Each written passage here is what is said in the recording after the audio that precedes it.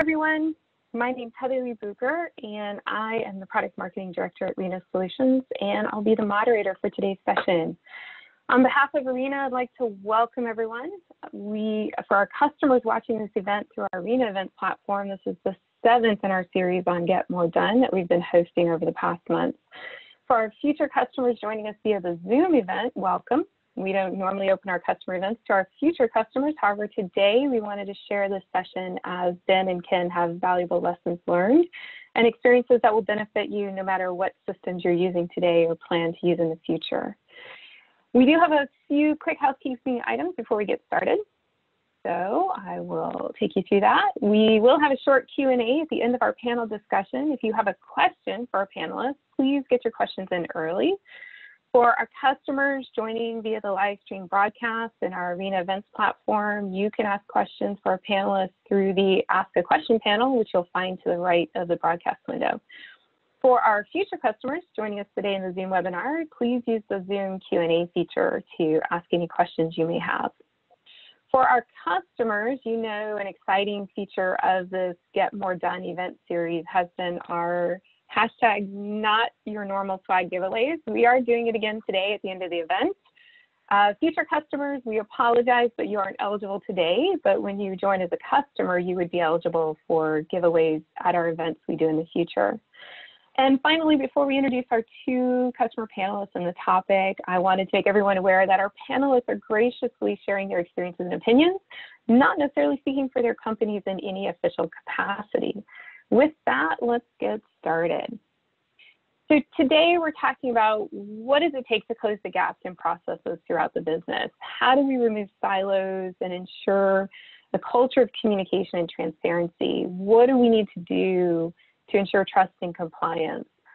All product companies, no matter what industry, have product processes that span teams who all have different vested interests and objectives. And our panelists today have a wonderful range of experience, and I'd like to introduce them to you before we get into the questions. We have Ken Perino joining us. Ken has been in the medical device industry for over 27 years. He's had a successful record in startups all the way to larger companies, implementing goals, objectives, policies, procedures, and systems pertaining to the quality function, including quality systems implementation, FDA, ISO audit facilitation, regulatory compliance, regulatory submissions, and business systems implementations. And we're so happy to have him here. And then Dr. Ben Lachlan. Ben is a healthcare futurist, and he's worked for many top-tier pharmaceutical and medical device companies. In 2020, he's been deeply involved in COVID-19 task forces at the state and federal levels, providing public health guidance and protocols and assessing treatments that are within trials, as well as top vaccine candidates. He's been widely featured in the media, including Forbes, NPR, the Wall Street Journal, and others. And his current focus is getting medical device and pharmaceutical products to market at a higher velocity and quality. Thank you, Ken and Ben, both for joining us. Thank you. So let's get started. Thanks. We've got our videos on. We're in our proper 2020 Zoom video mode. So I know we're good to go. So I read First Round Review. I don't know if you guys do. I love the First Round Review kind of blog from First Round Capital.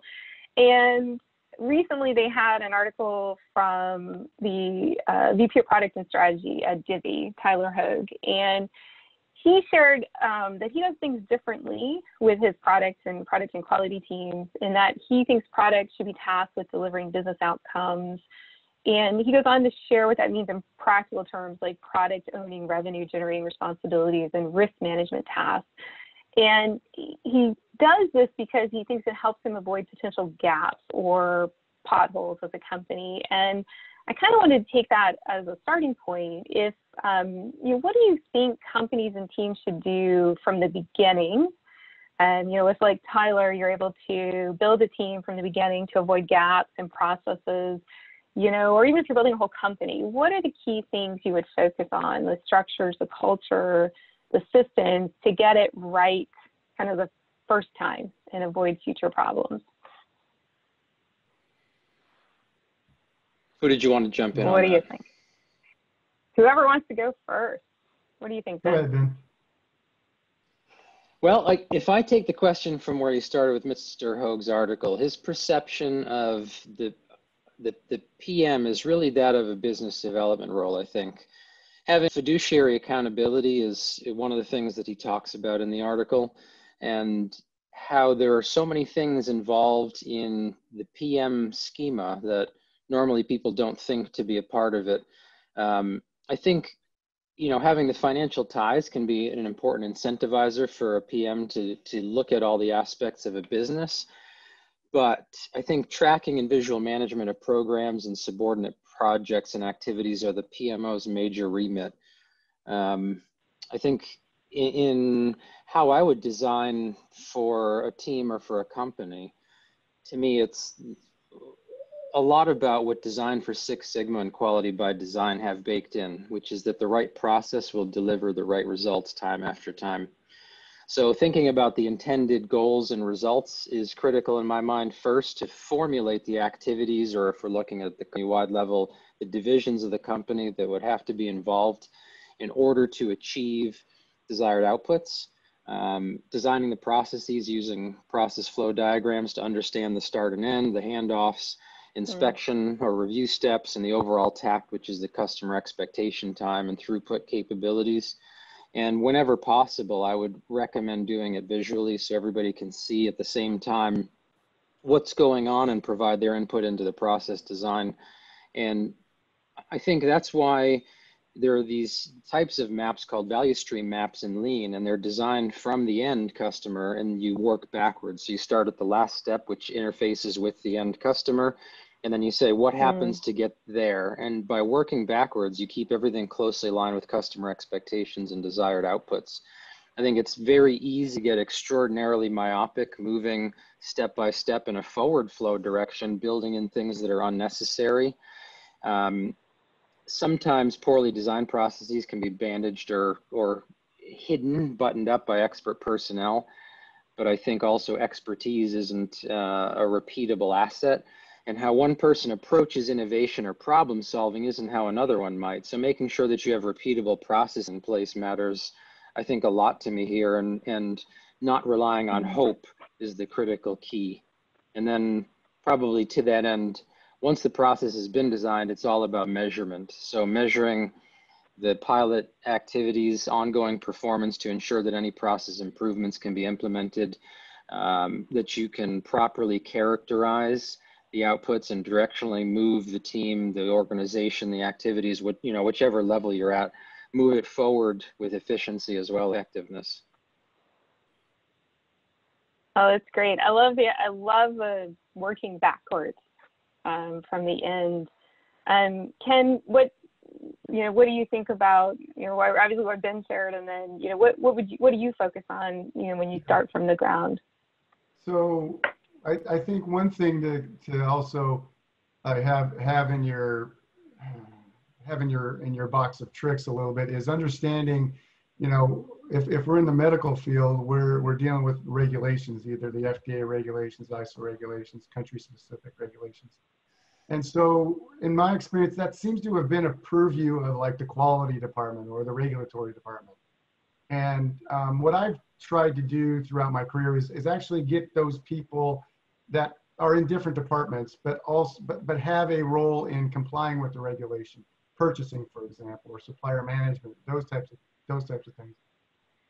Getting those people involved, having them understand the regulations that they in their department need to comply with, and then helping them understand that there's nuances to the regulation. But the key is to have the simplest business process possible while meeting the regulations. That's been the key. And I think Ben said it the same in a way. If you make a business process more complex, then that's a choice, and you have to realize it's a choice that you're going to make. There's been plenty of times where I've been on as part of the team flowing out a business process, working with them, and then people will have their previous experience from a different company, and they said, well, this is the way we used to do it, And then I would bring up the fact, well, that's a little bit more than the regulation is requiring. So let's look at the reg. The reg calls for this. I know your experience, you were doing this, this, and this. We can do that here if we choose for our business, but it's more than what the regulation requires. So that, I mean, if you have a very complex process on paper that and bring it into electronic system, now you have a complex process in electronic system. So getting back to Ben's point, the metrics are very important. Again, the more complex the process, probably the more metrics you're going to have, and that requires resources. So keep that in mind. But also any changes that you're going to be looking at to do in the future. It's simple to make a simple process more complex, but making a complex process more simple is not very simple. I know it sounds like a word thing, but it's not very simple to do that, because now you've got resources, you've got procedures, you got all these things set up for this complex process, and now you start taking the bricks away from the foundation, and everybody's going, "Oh my God, I'm feeling really shaky here." So start as simple as you can is my, while meeting the regulations and the standards, of course. So. No, that's great. I think, like Ben said, focusing on the outcomes that you need to get to, the metrics. I love the visualization ideas. And, I was talking with another customer, I think last week, and she shared, the VP of engineering, and she shared one of her dreaded phrases was, "This is how we've always done it," right? Mm-hmm. Whenever she was like, "Why did we make this? Why did we go down this road? Why did we make this process so complex?" And they're like, "Well, this is how we've always done it." Mm-hmm. And that kind of leads to, if we move away from being able to build something from ground up, most of us don't have that luxury. And we often have to just work with where we are, right? Where our teams are, our processes are, whatever we step into when we step into that role or that company. And a few months ago, we had Tony Byros, who, as an Insulet, as the Global Documentation Training Compliance Director, and he was on one of our events a couple of months ago, like you. And he talked about how important buy-in is. He said he felt like he spends a longer time getting all the stakeholders together, collecting input, getting buy-in, longer time there than it takes to implement any project in question. Whether it's a system like Arena or a new process, or he said even after you implement a system or a process, he says he spends a tremendous amount of time when things get bumpy or people want to make things too complex or have problems people adopting a new process or system. He says he feels like he's always selling, basically, is what he said. And it would be interesting to see for both of you if that's been your experience. And then, what do you do? What are the kind of tactics you've used within teams and across with your peers, with the other teams to get the buy-in, right? To make big changes, whether it's, putting a new system in or a new process or just fixing things like trust. And, what have you done that works? And I don't know if either of you have had any failures to share, but what do you do to get buy-in? Well, I can take this one, I think. So there's been a few times in my career when I've been hired to actually come in, and it's typically both. It might be the department that may not be working as efficiently or successfully with other departments, and or it's the tools that were put in place that really aren't scalable or not working. If the company gets approval, FDA approval, and we need to scale, the current tools aren't going to be there, so aren't going to work. So both of those comes with some challenges, and it's around the people and their experience, right? So I guess I've been successful in listening and listening and listening and listening some more. That's in my experience, that's been the key, because the pain points for each of the departments, for each of the people in those departments is different. No matter how many companies we go work for, the pain points and the actual problems within that department are going to be a little bit different. And so being able to listen and getting what I try and do is get the larger team involved as well in a department, say for instance, rather than just the manager, get the other people involved as well, because you really need to understand what everybody's pain is with that one process or with that tool. If we talk about electronic tools, been there more than a few times where we need to replace the current tool, but there was such a bad taste in implementing that tool to begin with. Everybody lost trust with all electronic tools, and they really just wanted to go back to paper. And so that's a hurdle to get over. But again, listening, understanding where they're coming from, make sure they understand that you are there to help their process become more simple, that makes their daily job easier.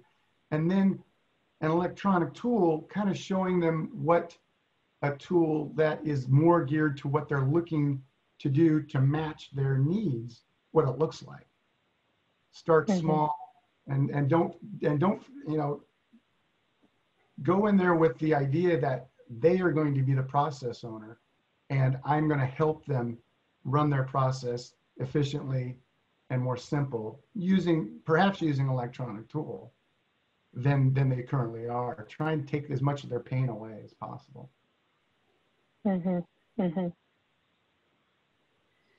Yeah. If I jump in here, it's an interesting question, an approach that Mr. Byros takes.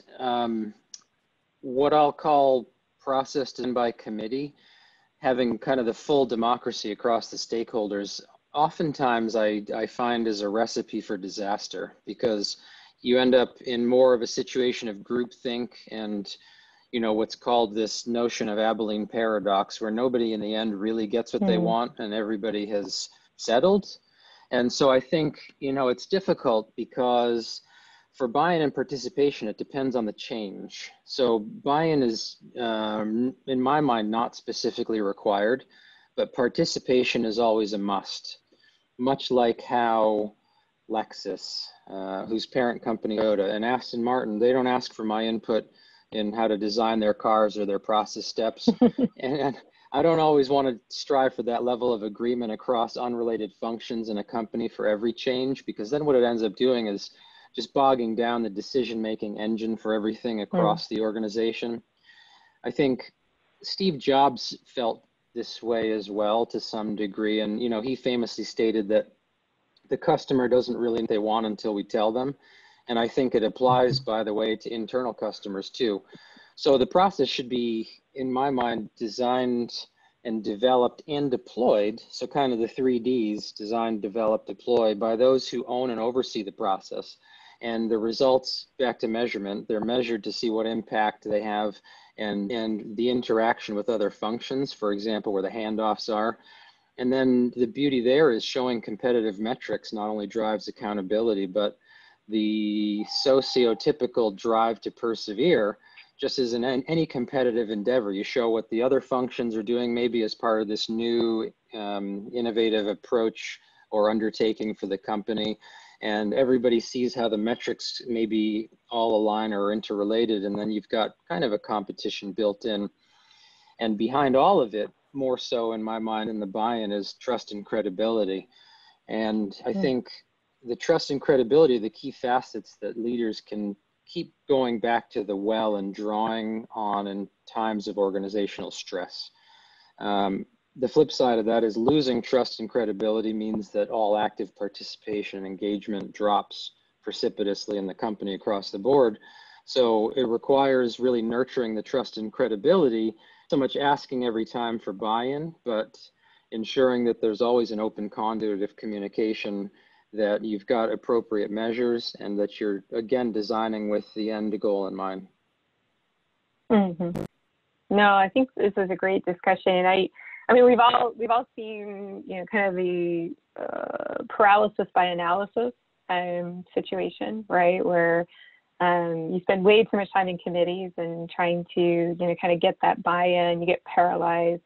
I think both of you, what I loved was certainly my experience working with many companies over 2 decades implementing complex tools to support the business processes is about that participation that you talked about, Ben, and making sure people feel heard. I think is really valuable. But like you said, getting their participation, showing the big picture of where everything's going and how their part fits into the whole. I think you both talked about that. I've often experienced, at least when I will talk with individual teams, they often cannot articulate very well what happens before them and after them in the processes. Why what they do is really important at a bigger macro level. And that in itself can help, kind of de-escalate when they feel threatened, right? Or encourage, like you said, the trust. I think the trust situation is key to, kind of getting everyone to come along and, go along with the flow. And like you said, in the end, it's not really a democracy. A company's not really a democracy. Although I will say I've worked with enough engineering teams that I feel like I feel pretty firm that engineers in particular, although I think other users in the organization can definitely shelfware almost any software if they really don't like it. Right. Yeah. But you want to avoid that situation. This is great. So let's we're going to shift gears actually and talk about communication a little bit, and going into building trust and I think participation. And Ben, you had been a part of our innovation campaign early this year. It was before COVID-19 disrupted everything. I think it was December, January. And interestingly enough, you shared a quote, I think, in our innovation campaign. You talked about this award ribbon you have hanging, I guess, probably in your office. I don't know if you brought it to your home office, but this award ribbon that says, "I just survived another meeting that should have been an email." And you felt like you had won that, thousands of times over your career. And of course, we all chuckle because we've all been in meetings that shouldn't have happened or could have been a lot shorter.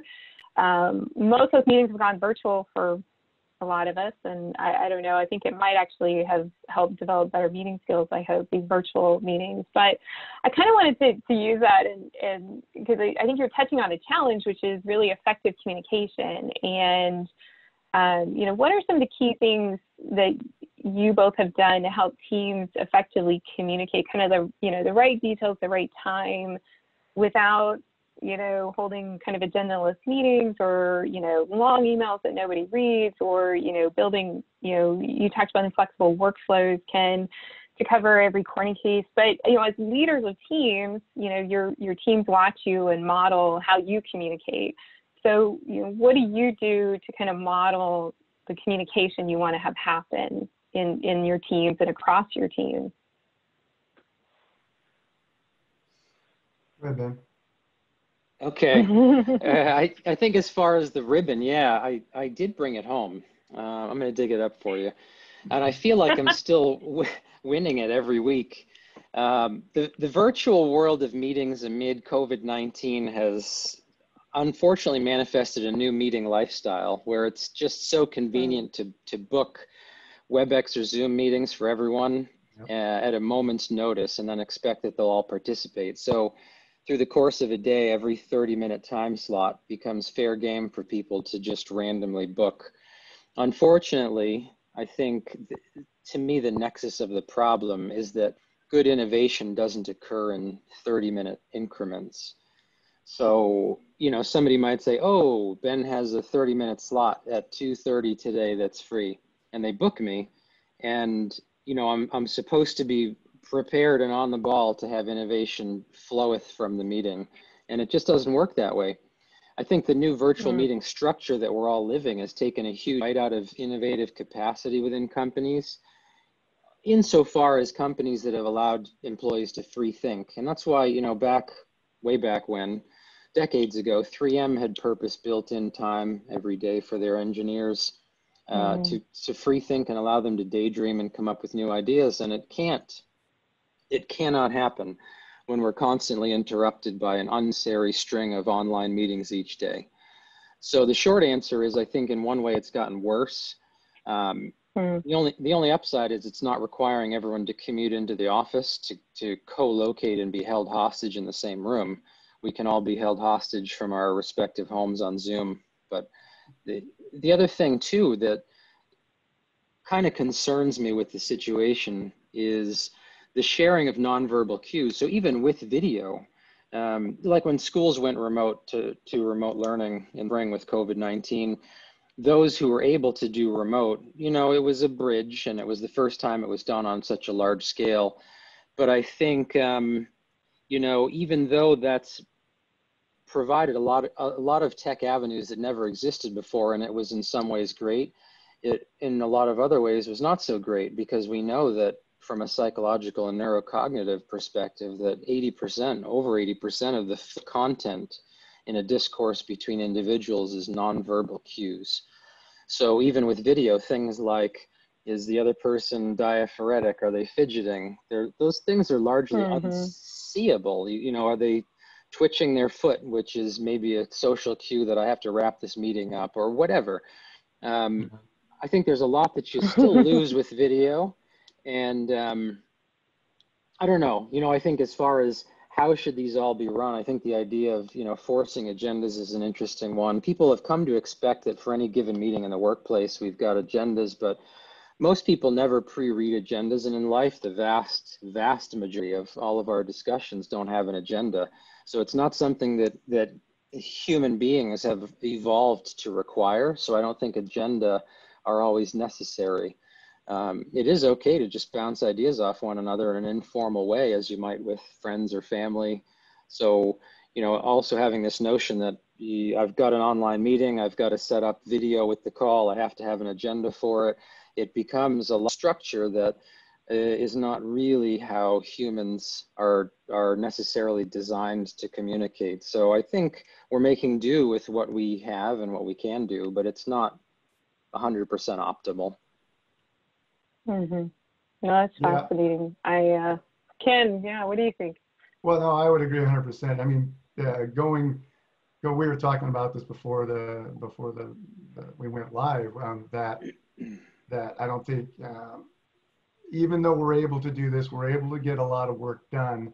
There's a lot of the social interaction that is missing, and with that comes more challenges. You know, like Ben was saying, you know, you're always on, meaning you're sort of always available. So for those quick little things, hey, can we talk real quick? Yeah, this has been a great help. However, it's hard to get your work done, you know, the work that you have to get done from all of these meetings when you're continually in all of these meetings and they just pop up all the time. You know, I guess what I was thinking about when I was thinking about this question was, so rather than having an agenda, some of the meetings have a purpose that I think people innately get. I'm talking about the metrics type meetings. Hey, we're gonna every week we're gonna go look at the complaints and the CAPAs and this and that, and those people that get invited, they have topics that they need to, you know, talk about. So that's very much more targeted, and I think people sort of, okay, I get this. I know what I'm doing here, and I can provide value. But the other ones where you're, like I said, you're constantly pulled away from trying to do something, innovate on something or whatnot. It's a challenge. And maybe we try and group those into, hey, let's set some time aside each week, and for an hour on Thursdays or something, and that's the time where we take care of those. And if there's nothing that week, there's nothing that week. So this has definitely been a different challenge that we're all dealing with, for sure. Yeah, agreed. I did pull a ribbon. Here it is. Hey, there it is.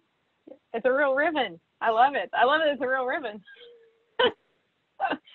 I think this is fascinating because having worked mostly virtual for 20 years in my career,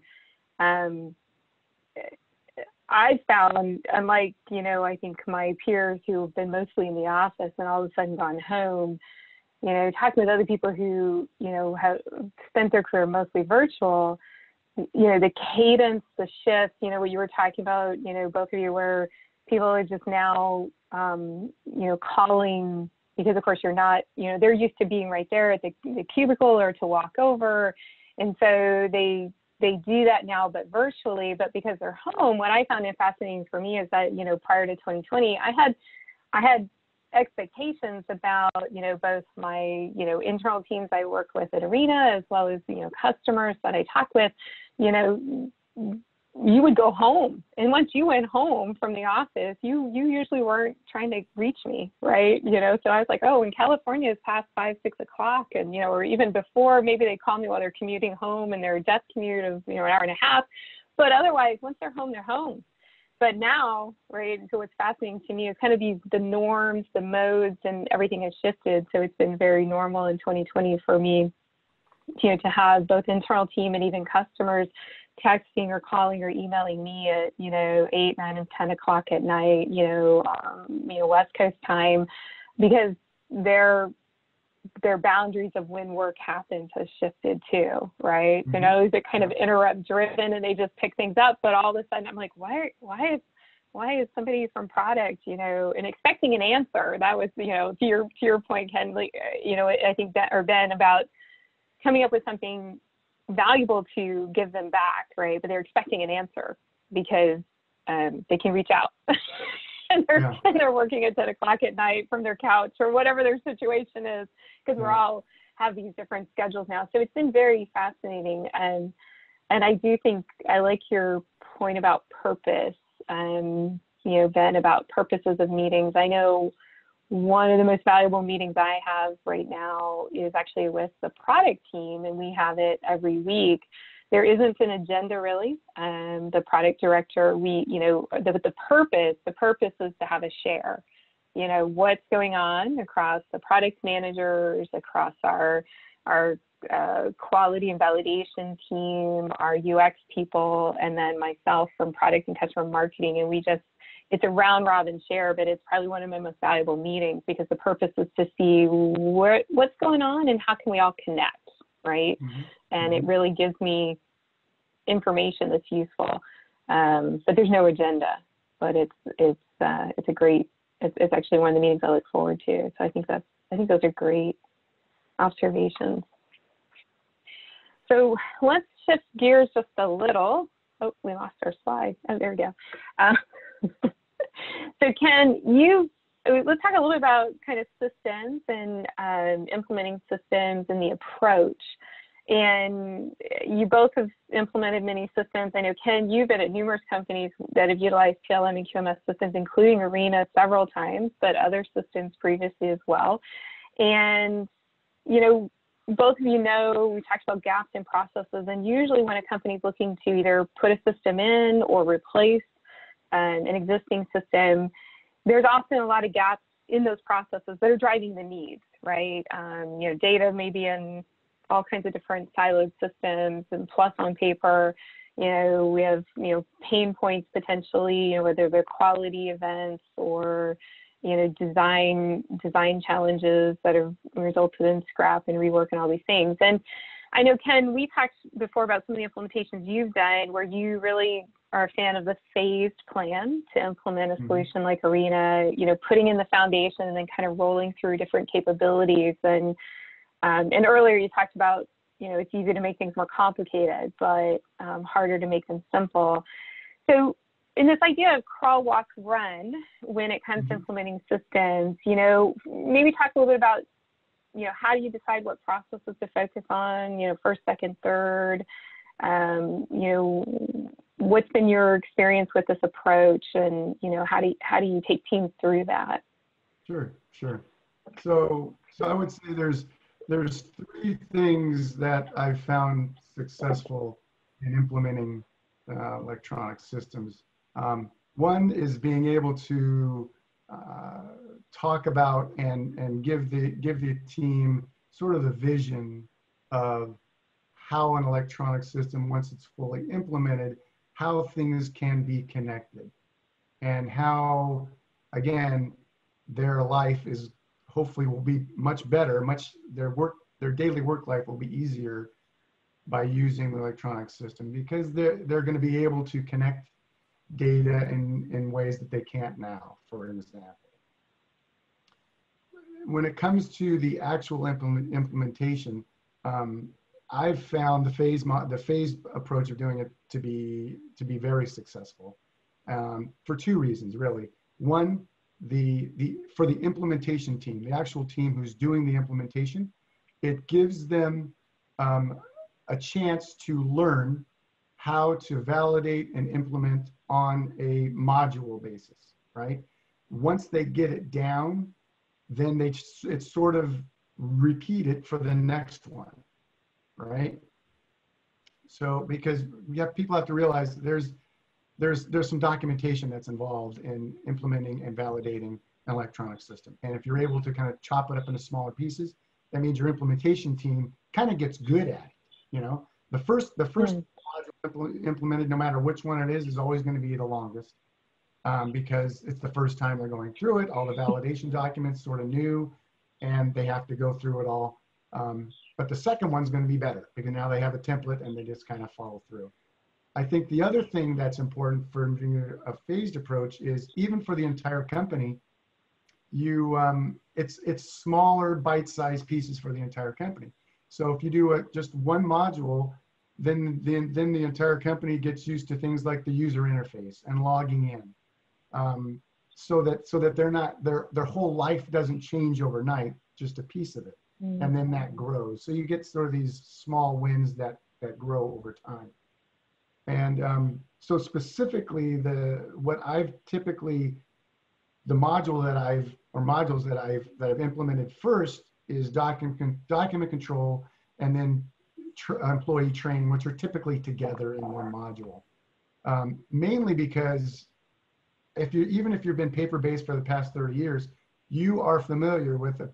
You have a procedure you need to follow, and you have to be trained on that procedure. So innately, everybody in a company should understand there's document control, and I have to be trained to my documents, right? And typically, I found, this isn't 100%, typically document control and employee training are relatively built simple processes. I've seen some complex ones, don't get me wrong, but for the most part, document control is, here's your document, needs to be approved, needs to be archived, boom. Employee training, you're in this department, here's your responsibilities, here's what you can be trained to, boom, you're done. So typically those business processes are relatively simple, and the majority of the company knows about those. So implementing those first, it kind of gets everybody familiar with an electronic tool in a business process that they are typically already familiar with.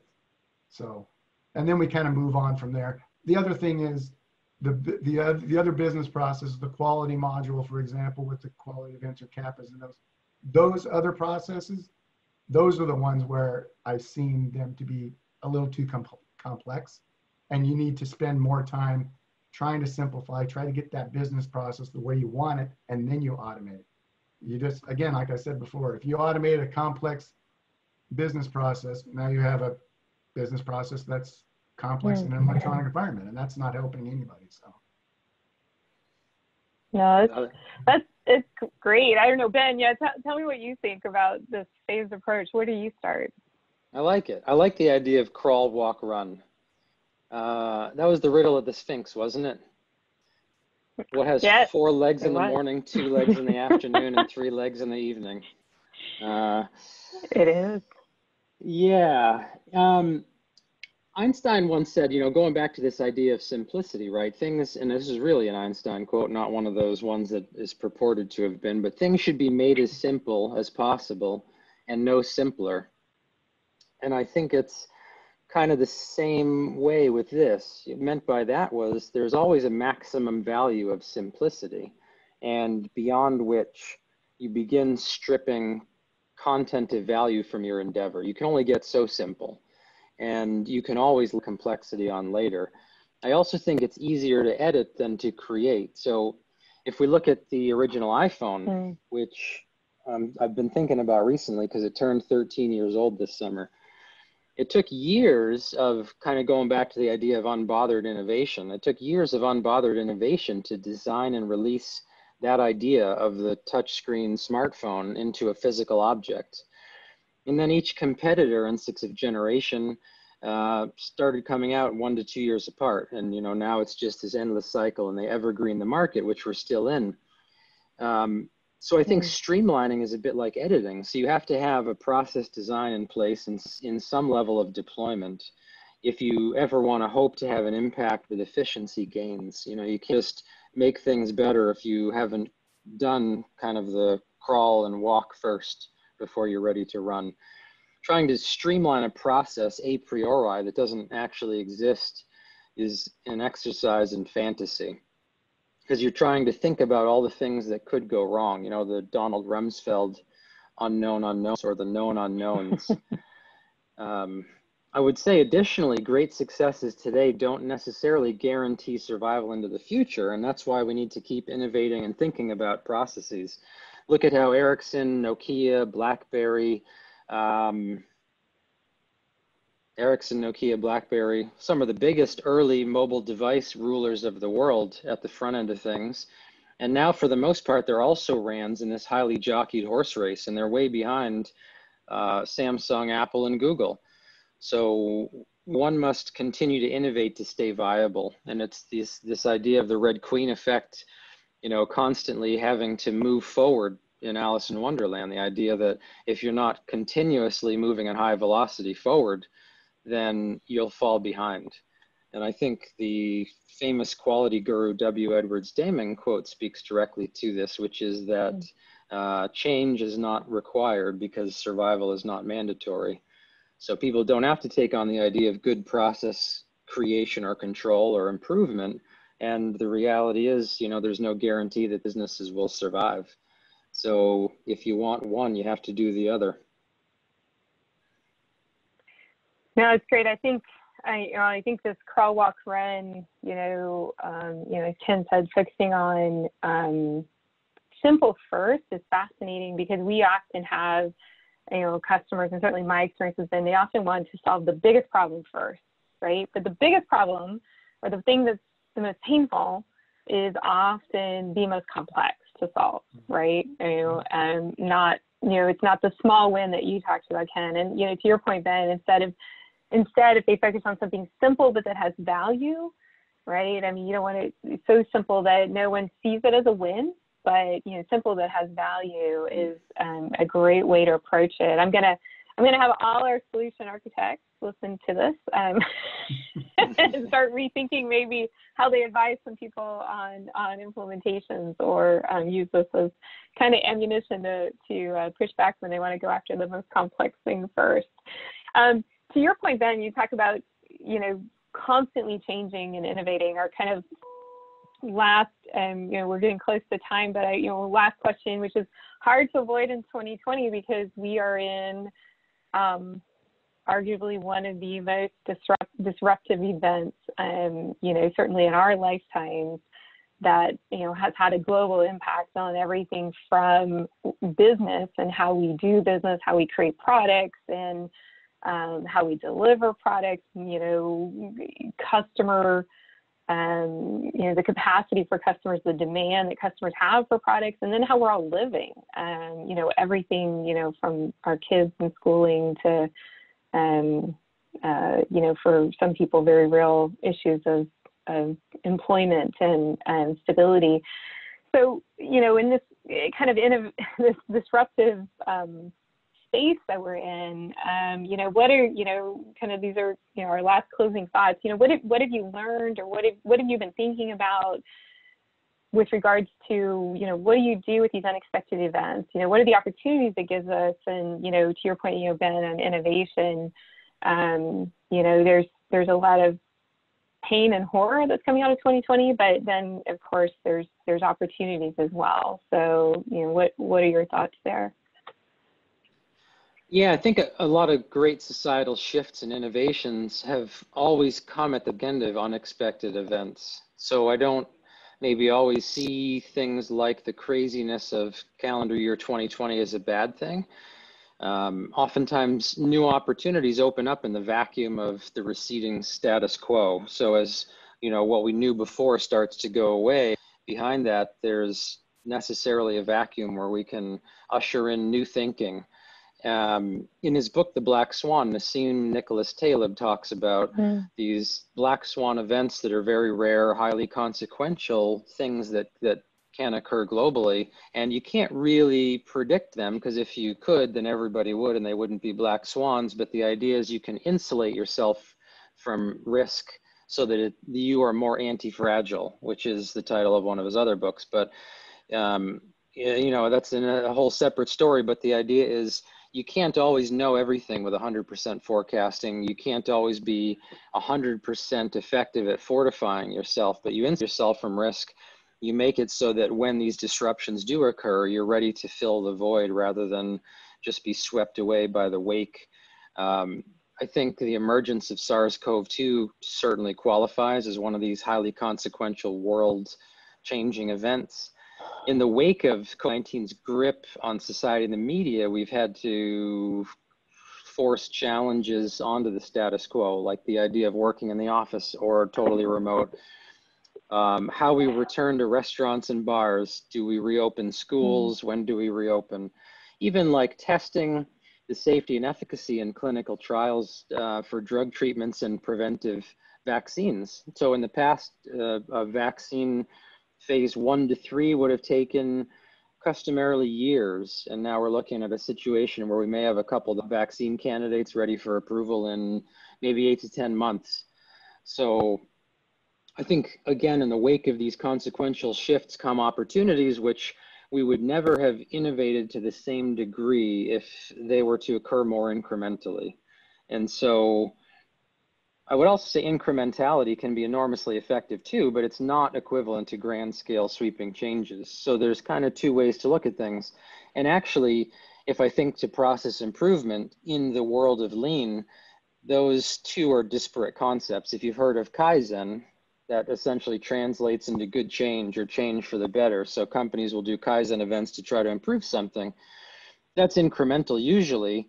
But the flip side is there is also what's called kaikaku, which translates into radical change. And so those are the things that are more like a sweeping overhaul where you lift and shift something into its place. So I think there are always opportunities that come from gigantic changes. And sometimes if incremental change isn't getting you to where you need to be, maybe you should consider how it could be that you could approach it from a radical change overhaul standpoint. That's great. Ken, what are your thoughts about the unexpected events we're facing and opportunity? Yeah, no, Ben brings up a lot of good points, and I would agree with all of them. I guess, to be honest, what my team and I, as well as the extended team in the company, we've talked about this for a while now, really since it started back in March and April. And what we've found was, being open and being able to talk about what you're going through, individually, is important. And I think the other thing that is nice to see, even from all the way up the top management, is the realization that we are working, let's say, the opportunity to work throughout the day and into the evening is there now more than it was before all this started. I think for a lot of people, it used to be once you get in your car to go back home, that was your mental shut off. Okay, I'm kind of done with work for today. Maybe you go home, maybe you do a few things, but that was sort of your mental break from work. Well, we don't have that anymore, right? Because we're all home and we're here. And so I think, the senior management team got together and said, listen, we understand and we appreciate, don't get us wrong, We appreciate your wanting to work, but realize you need to take breaks. If you're going to be up late because you're going to be on meetings with another country, well, you got to take sometime during the day, either be with the kids or do something to get that mental break so that you're not burnt out. Because that's a bad consequence of what this can do to all of us. If we're lucky enough to be working, it's a consequence that, because you can just work and work and work and work and work. So we gotta, it was nice to see our senior management team kind of bring that up and said, listen, people, you need to take a break, because we've got offices in Japan and Taiwan all over, and so we are on meetings late at night, which is great, but you can't work from 7 in the morning to 10 at night every day. You're going to get burnt out. So got to be able to take breaks. Yeah, you can if they can book your calendar. Yeah. There you go. You might want to block out those times. Yeah, calendar management. We are calendar management. We are close to the end of our time, and this has been an awesome discussion. I hope that both of you have had as much fun as I have. Because we're so close to time, we're gonna skip over the question part and kind of talk about mental break. One of the things that we've been doing in these customer events as kind of a fun thing for our customers and a mental break is doing some of these giveaways, kind of not your normal swag, and to kind of brighten people's days. And surprisingly, this I think has been something that people have enjoyed, because while we've done it for this series of events, so that you two know, what's funny is we had our summer 20 release recently, and we always do those sneak peek events with product management before the release, about 4 weeks before the release. And when we did our sneak peek with product management for the summer 20 event about a month and a half ago, one of the biggest questions we got actually during the event, or complaints, I guess we would call it a complaint back, was how come we didn't do any giveaways in our sneak peek? Because we've been doing them for this event series, and we were like, oh no, that's for the speaker event series, not for the product sneak peek. So they were like, where's the giveaway? Where's the Yeti cup for?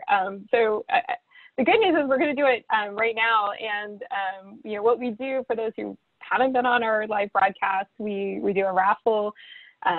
We select 2 names at random for those who are on the call right now. So if you watch the recording after today, you obviously didn't get a chance to win, but maybe you'll join us for the next one. And so I've got someone who dropped me the names in our Zoom. So we give 2 things away. Our first is our Yeti Arena Flask, which is actually, I love Yeti products because they're really good. And also, I guess, because my husband's active duty military, and if you have any active duty military family members, if you don't know, if you go to Yeti's website, they do an incredible discount actually for military, which is appreciated. But our Yeti Flask winner is, it's Eric Feldhaus, who's at Zodiac. And so Eric, congratulations for the Yeti. We'll get that in the mail to you, snail mail, very shortly. And then what we've been doing, I don't know if Ben and Ken, if you've joined any of our other live events, our second giveaway we've been doing is we choose to do a giveaway from one of our customers. Obviously, we have to limit ourselves to kind of the consumer level product companies.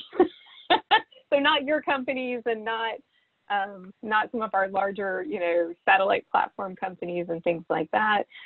We've given away products from Sonos and Cricut and Whoop, which is kind of one of my new favorite athlete fitness band companies. But today we're actually giving away a Gen 5 Fossil smartwatch, another one of our customers, and that's going to James Broderick, who's at ISDI Limited. Congratulations, James. We'll email you and work out the logistics of which of the Gen 5s you want, and get that sent to you. And again, if you didn't join live and you're watching the recording, or you should join live again, in the future to maybe to snag something fun. Ben and Ken, you guys will get one of our Yeti flasks, by the way. I haven't told them. They don't know this if you're watching us live, but as a thank you to our panelists, we always send you an Arena Yeti flask, so you'll be getting one as well, too. All right. Thank you. Yay, they're great. So I wanted to thank you guys for sharing, your wisdom, experience with us. For customers, if you're watching through the Arena Events platform, complete the session survey after we log off. You'll find it in the session you're currently in. I understand, I got a text partway through. We've been having some technical difficulties with the Arena Events platform with the stream from Zoom to the Arena Events platform. So if it was interrupted for you at any point in time, as you know, customers, we always record these events and put them back on the Arena Events platform. So we'll get that up for you in the next day or two so that you can watch the whole session and get everything that Ben and Ken shared with us. For future customers, if you're joining us from the Zoom, you will get a link sent to you with the recording. And then customers, of course, if you're interested in being in Ben and Ken's kind of hotspot and sharing with us on another customer panel, then just email us at Arena Events events at arenasolutions.com, or contact us through the event platform. Thank you, everyone, for joining us. Thank you, Ben and Ken. Hope you guys have a wonderful rest of your day.